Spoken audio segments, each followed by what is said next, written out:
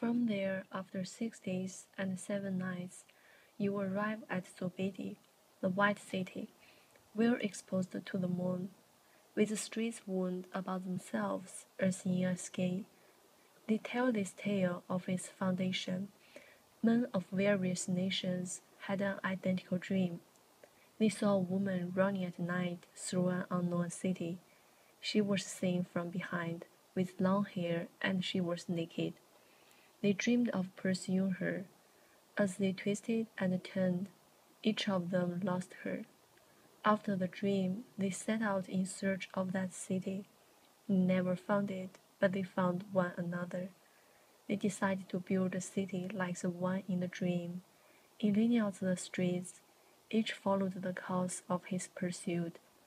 At the spot where they had lost the fugitive's trail, they arranged the spaces and the walls differently from the dream, so she would be unable to escape again.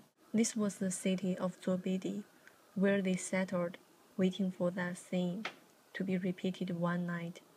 None of them, asleep or awake, ever saw the woman again. The city's streets were streets where they went to work every day, with no link anymore to the dreamed chase, which, for that matter, has long been forgotten. New men arrived from other lands, having had a dream like theirs, and in the city of Zobeide they recognized something of the streets of the dream, and they changed the positions of arcades and stairways to resemble more closely to the paths of the pursued woman, and so, at the spot where she had vanished, there would remain no avenue of escape.